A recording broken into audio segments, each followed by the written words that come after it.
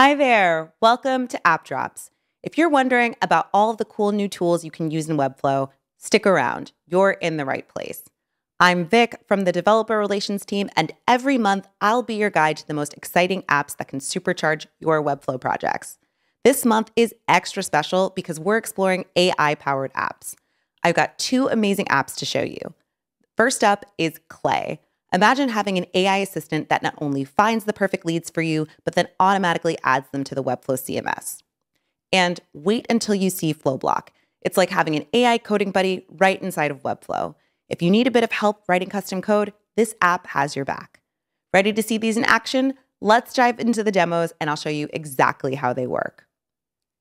For our first demo, we're going to create dynamic landing pages using data in our CMS that's been enriched from Clay. So Clay is an AI tool that allows you to get a list of leads and enrich them with AI.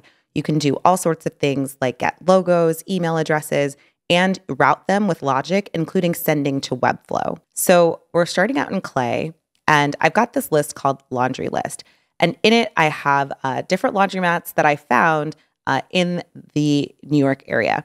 And it was able to get the name, it was able to get the Google Maps URL, all this great stuff from all of the integrations they have. And then I was able to do some transformations on my table. So I was able to create a slug that we're going to use. I was able to get the city and state. And then some really cool things here is I've asked Clay to go ahead and find the logo from the website. And then I've also asked it to get a list of services that provider may have for our users.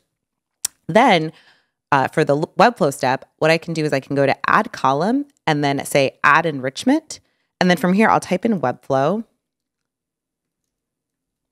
And you can see the different things available to you. You can create a collection item, you can get a collection item, or you can update a collection item. We're going to create a collection item. And from here, it'll ask you to select your Webflow account. Or if you haven't logged in, it'll ask you to log in by adding an account.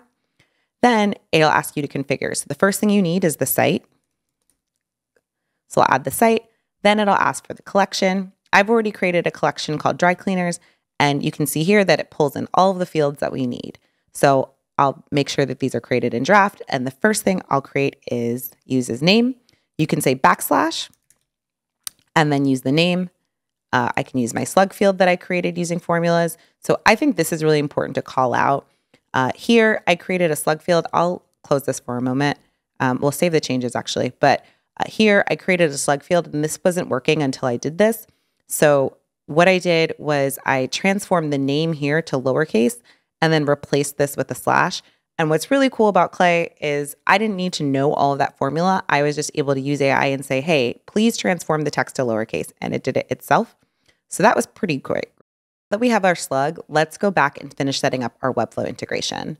So let's right click on our column, click edit column, and then continue filling out the fields. So here we have a logo field. So I'll go ahead and add the logo URL. I updated with city and state here. And then one thing that I liked is that I was able to use Clay again to go look on the website and find a list of services. So find a list of garment services. I probably could put this in one Clay agent thing now that I think about it, but let's go ahead and do that. We'll go ahead and say services and we'll get this. And one thing that I think is really cool is saying only run if certain conditions are met. So down here, I've added only run if the logo actually got the logo URL, and then also run if we have a response from garment maintenance services. So I'll save that and I won't run it.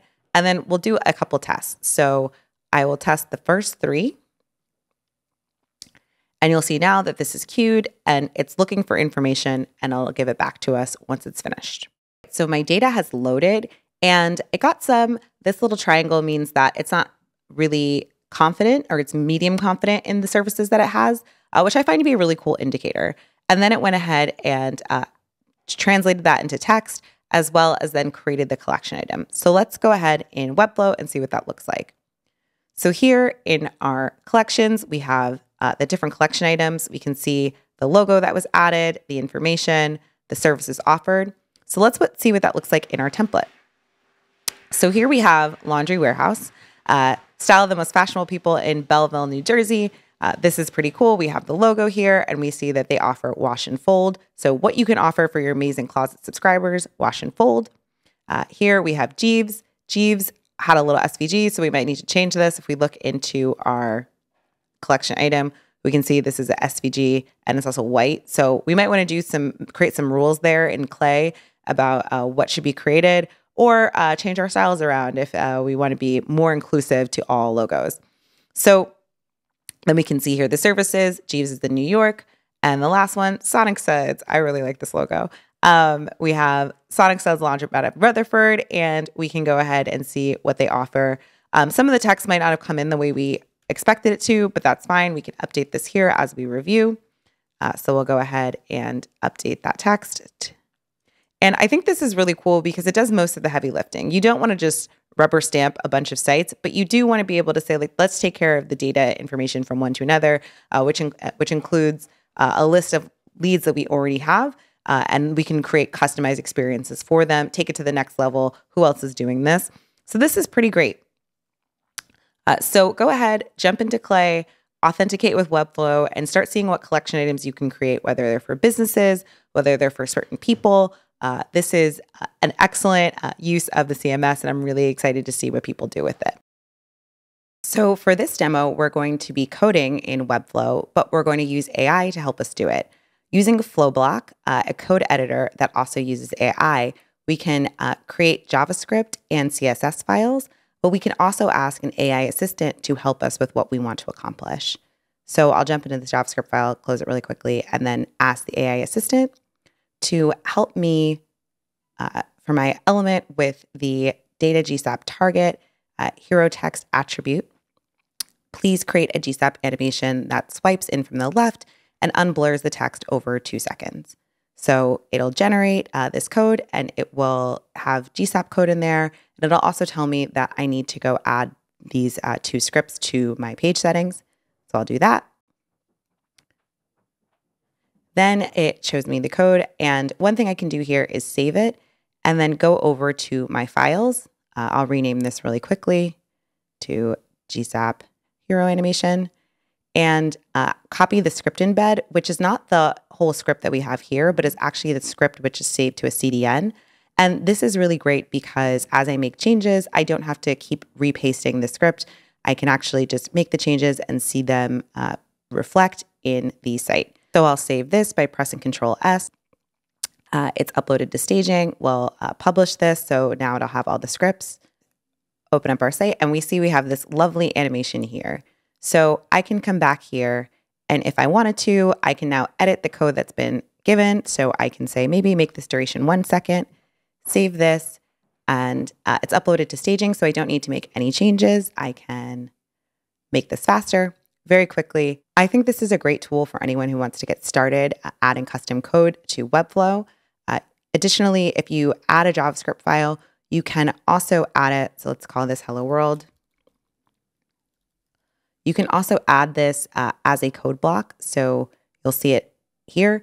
I would recommend this for something really small. Again, Webflow sanitizes your code, so you might want to check this. But if you have something longer, especially something with comments, you'll want to use the kind of built-in CDN that it has. There's also pricing here. There's pretty generous free mode, as well as really good pricing for Dev and Pro. So check this out to start coding in Webflow with AI. Before we wrap up, here are a few more apps worth exploring this month. IFTT and Zoho Flow, 2 popular automation tools that integrate with Webflow and automate workflows. ReviewsJet, display reviews from Google, Yelp, Trustpilot, and more right on your Webflow site. And ShipStation, take control of your order management and shipping, especially if you're selling on multiple channels. Check them out in the Webflow Marketplace.